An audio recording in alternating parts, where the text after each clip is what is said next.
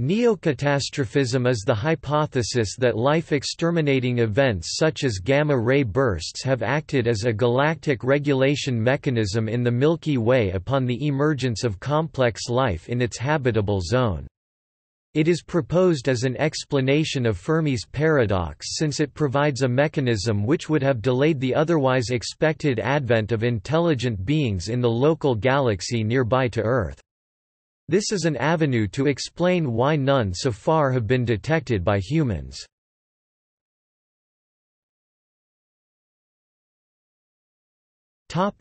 The problem.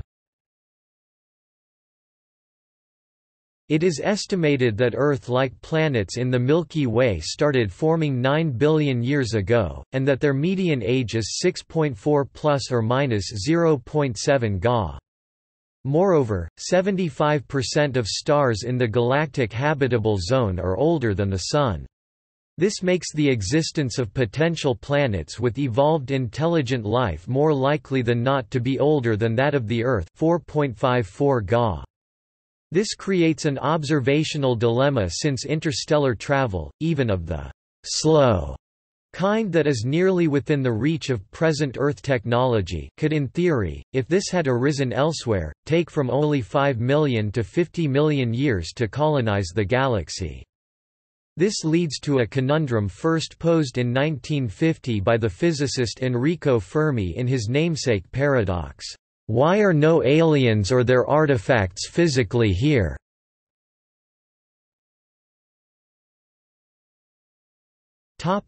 The Neocatastrophism resolution.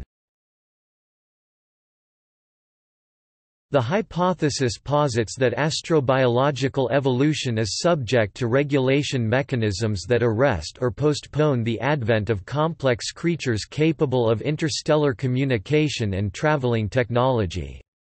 These regulation mechanisms act to temporarily sterilize planets of biology in the galactic habitable zone.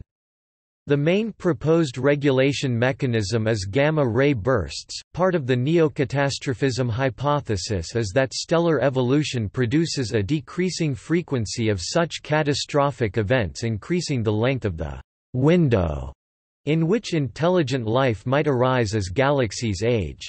According to modeling, this creates the possibility of a phase transition at which point a galaxy turns from a place that is essentially dead with a few pockets of simple life to one that is crowded with complex life forms.